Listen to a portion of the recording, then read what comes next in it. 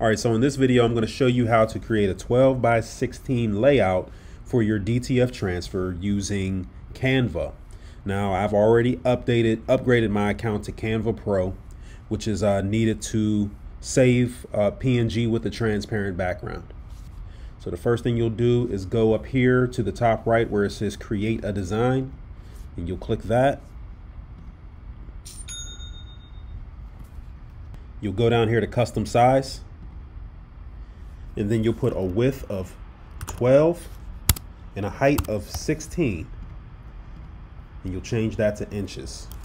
So let's go back here, let's do 12 and 16, and then you'll click this create new design button. So this gives you your 12 by 16 canvas. Now I'm going to go over here to uploads. All right, so here you can upload your artwork. So I'm going to click on the upload media button right here to grab the images that I want to upload, right? And I'm going to grab all three of these images here and click open.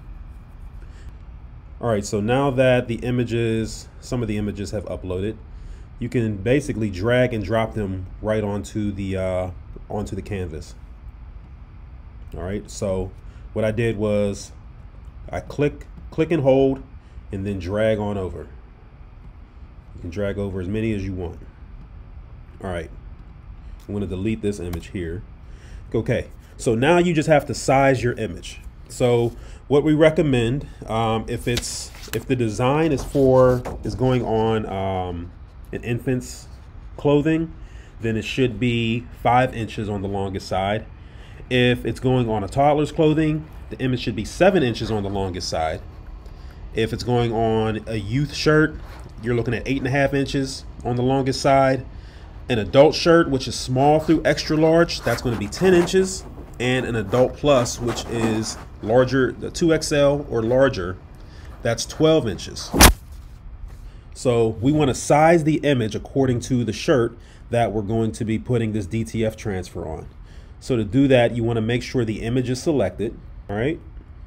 Now that the image is selected, you're going to grab one of the anchors. So your anchors are at all 4 corners of the image. So this box around the image is called the bounding box, and at each corner of the bounding box is your anchor. So you're going to click and hold your anchor, and what that's going to do is it's going to pull up the width and height of the image. So you want to adjust the longest side until it reaches the size that you want.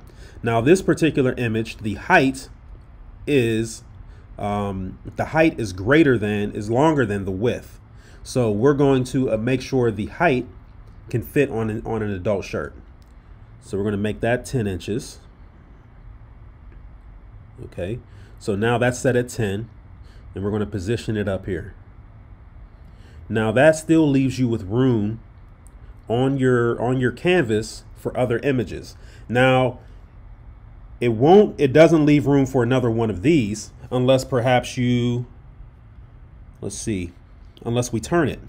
So let's see how much space we get if we turn the image. Okay, so from here, I'm just going to copy this down. And you'll see even when we turn it, we still don't have enough space on this transfer for 2 of these images. However, say we also wanted a toddler shirt using this same image. Once again, we've already copied the image down. So I'm going to grab the anchor again, one of the anchors, and I'm going to bring the height down to 7 inches. And we'll see if it can fit on this transfer.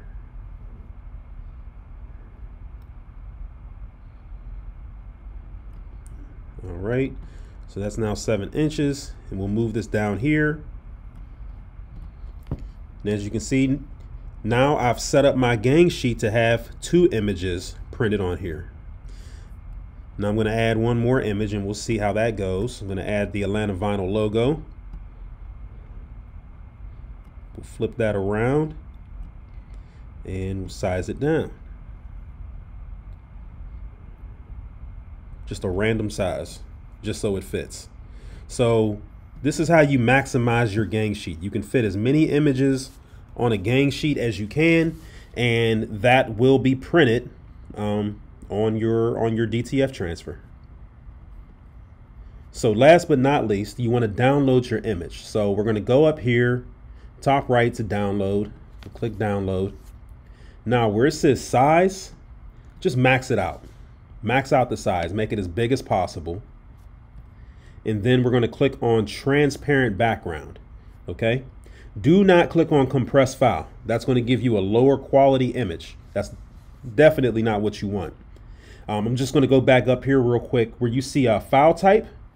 It says PNG. That's what you need for a DTF transfer. It has to be a PNG file with a transparent background. So after you've done all this, just click download. And it's going to convert your file to a PNG with a transparent background and download it onto your computer. Okay, so let's look at the resulting file. All right, so this is what the result looks like.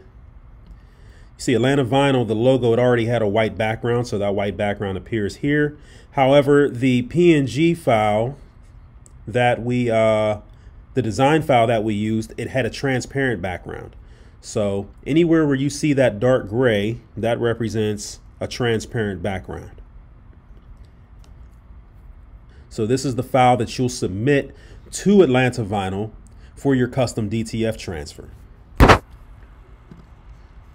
So from here, you'll go to Atlanta Vinyl Store, click on DTF Transfers, then you'll click on Custom DTF Transfers, and you can choose the 12x16 gang sheet option, and then we'll choose the PNG that we just made, and we'll drag that into here, and wait for it to upload, and then we'll click Add. And then you just add it to your cart, and that's it.